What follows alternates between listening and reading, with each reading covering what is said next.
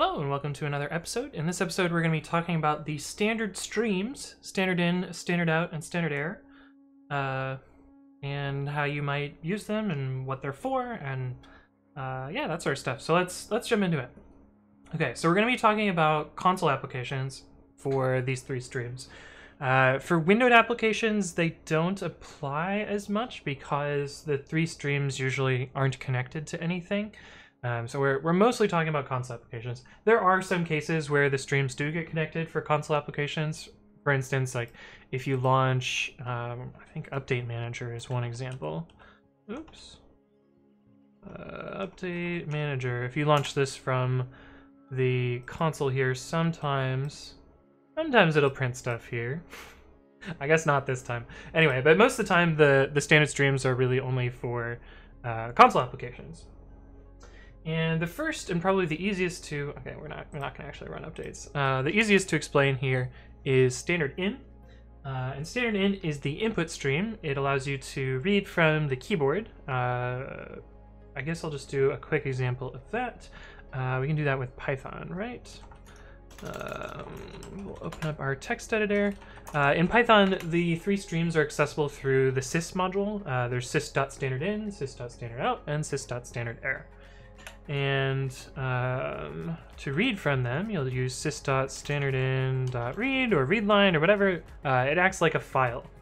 And I guess stdout and stderr also act like files. And in Unix, they are actually files. You'll also have these three streams on Windows. However, the examples I'm going to show probably won't work unless you're working with like git bash or another shell that implements bash-like syntax. So we'll start with this, and we'll probably print this just so we can see. Got this thing.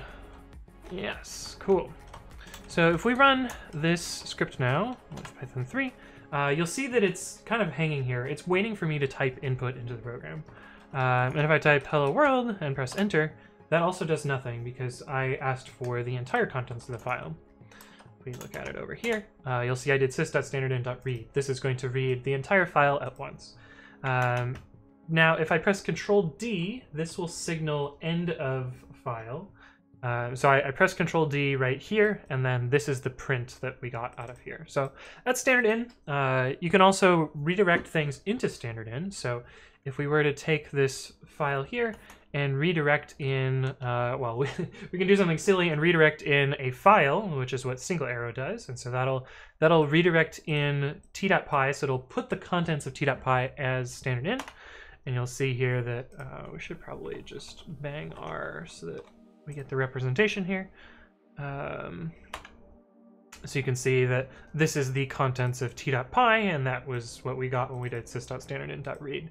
You can also pipe into it using a pipe character, and this takes the standard output of this process, which we haven't talked about stdout yet, but we'll talk about it soon, and passes that as the inputs to this. You can see that this printed hi plus a new line, and that was the input to this next program.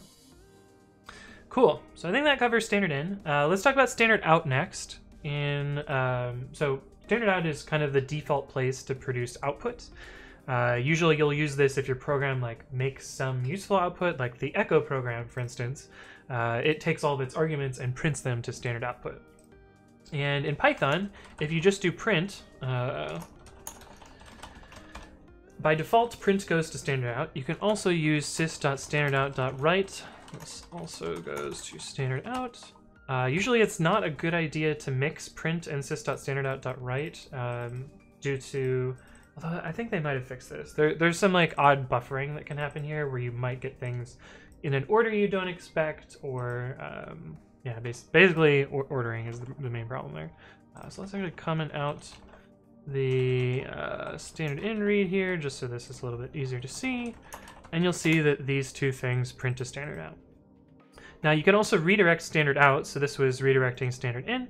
You can redirect stdout with an arrow going the other direction. So if we want to redirect that to a file, we can do an arrow to F, and you can see now that this output goes to F. And if you want to redirect this to something that you don't see, you can write it to dev null. On Windows, this will just be NUL, which is a special device-like thing that magically exists everywhere.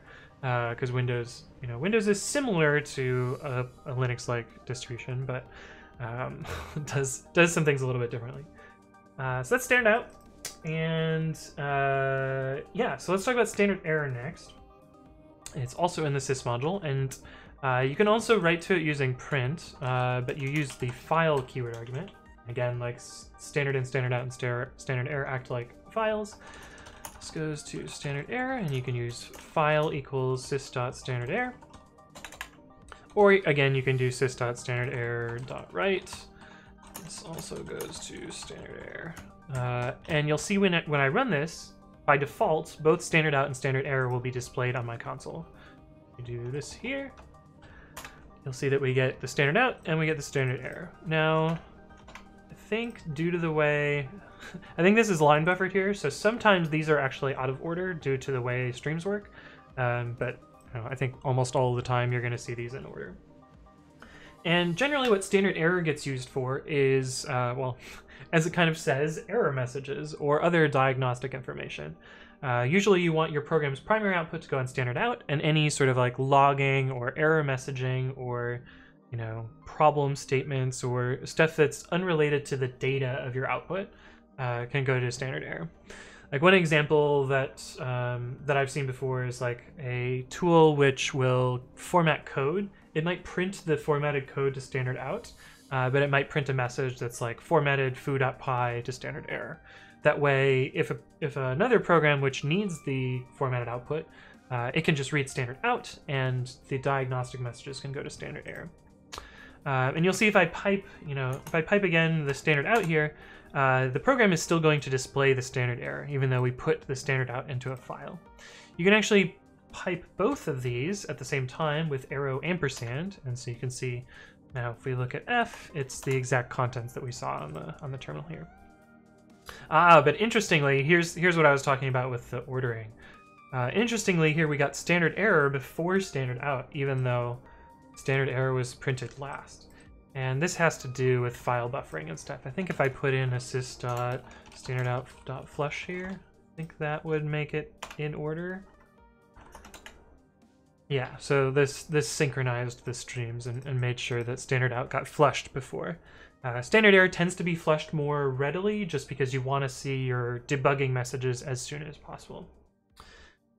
I think that's mostly it for the 3 standard streams. Hopefully this was useful, and if you guys have additional things you want me to explain, leave a comment below or contact me on the various platforms. But thank you for watching, and I'll see you guys in the next one.